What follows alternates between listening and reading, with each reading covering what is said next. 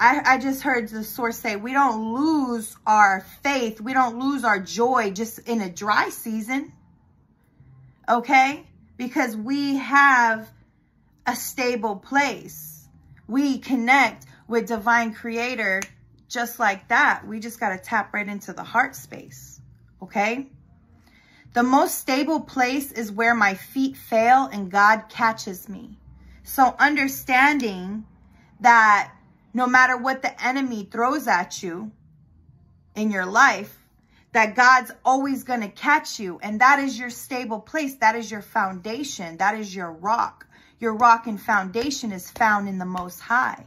Your rock, see, this is not for people that if you don't resonate with this, you don't resonate with this. If you don't resonate with me, you don't resonate with me. You don't have to be here. But I'm talking to my chosen 144 that knows that when the enemy comes and snares come and it tries to catch your feet to get you to fall or catch your eye to get you to be distracted, that is the safest place anyways, because you put your full trust in source and understanding that the most stable place is where your feet fail and when source catches you.